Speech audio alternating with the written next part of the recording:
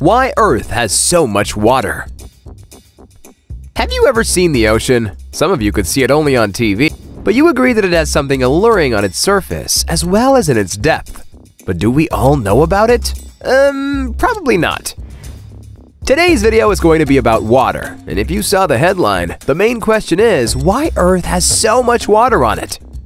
And the speaker of this video is me, Yellow Banana with sunglasses. But don't be confused, you'll get used to me. So, okay, without further ado, let's dive into the case. Oceans cover 3/4 of the Earth, but the water on the surface accounts for only 1/4000th of the total mass of the planet, so it's not so much in total. But the question why is closely related to the question where. Where is the origin of water? We all know that water played and still plays the crucial part in the development of life. Human body contains it about 60%, and it's an integral part of all organic organisms, including fruits as well. And unlike every other planet in our solar system, Earth's surface is 71% liquid water. But it's also kind of weird because everything we know about how and when our planet formed says Earth's surface should be bone dry. So the idea that water just came out of the blue is unsustainable. But it's a good pun. Scientists suggest that the mystery of water on Earth can be hidden in comets' bodies. According to a new study, scientists say that the water in many comets may share a common origin with Earth's oceans, reinforcing the idea that comets played a key role in bringing water to our planet. So yeah, quite interesting, especially knowing that it happened billions of years ago. But unlike that time, nowadays, our Earth has some kind of organisms on its surface, and some of them manage to build such things like observatories.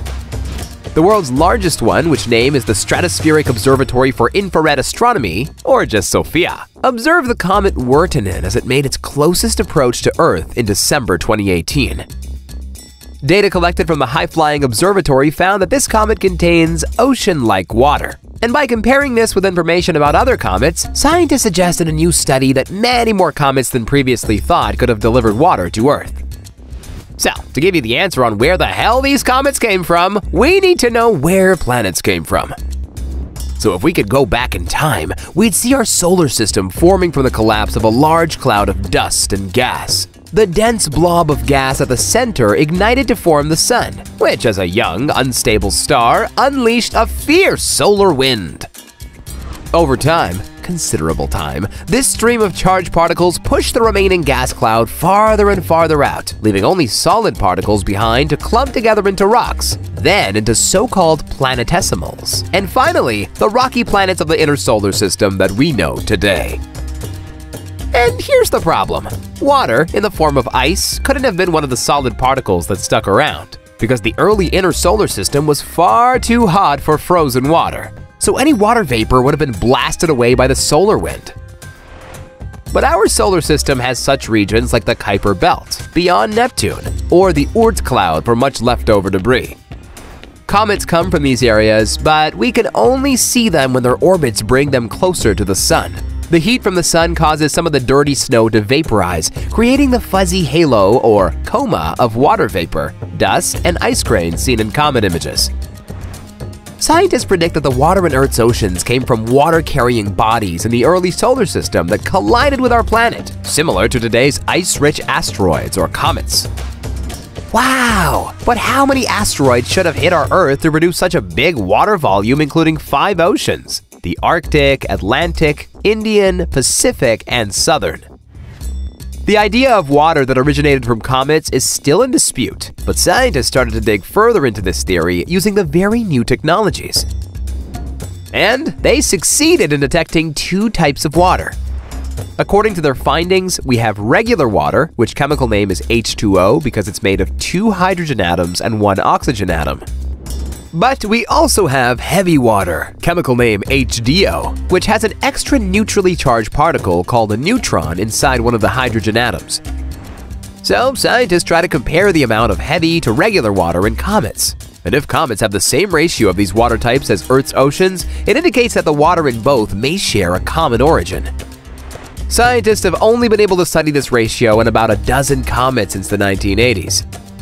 But it's difficult to study a comet's water from the ground because water in Earth's atmosphere blocks its signatures. So now we know that water was neither part of the original package of Earth nor manufactured here. It must have flown in from far away, on meteoroids or comets or other bodies originating in the outer solar system, where they were far enough from the sun for frozen water to survive. But here's the problem. Comets, being dirty ice balls, are a logical candidate for the source of our water, but were ruled out when we discovered that they are far richer in heavy hydrogen than Earth water. If you like chemistry, heavy hydrogen is hydrogen with a neutron as well as a proton in its nucleus. For every million hydrogen atoms in Earth water, about 150 are heavy ones, while typical comet water has twice that many. These mismatched chemical signatures suggest that Earth's water could not have arrived on comets. It turns out that the most likely source for Earth's water is a type of meteorite called a carbonaceous chondrite. Chondrite is just a name given to the class of stony meteoroids that most commonly strike the Earth. But only the carbonaceous chondrites contain water, as well as lots of carbon. They have water in them because they formed out beyond the sun's frost line. And what's more, their water has levels of heavy hydrogen, similar to that of Earth water, strongly suggesting that these Earth crashers are the source of our ice caps, clouds, rivers, and oceans. You can't remember, unlike the Earth, when there was a period called the Late Heavy Bombardment, around 3.9 billion years ago. During that time, lots of comets and asteroids carrying icy water slammed into Earth and other celestial bodies, forming craters and our oceans. But exactly these huge dens filled with water were the birthplaces of our first predecessors. And fortunately, we live in a time where every day opens new possibilities to make new discoveries that can get rid of old theories and giving birth to new ones. Share this video with your friends, and if you like, just write a comment down below. And don't forget to subscribe on this channel to see more interesting videos. See you guys!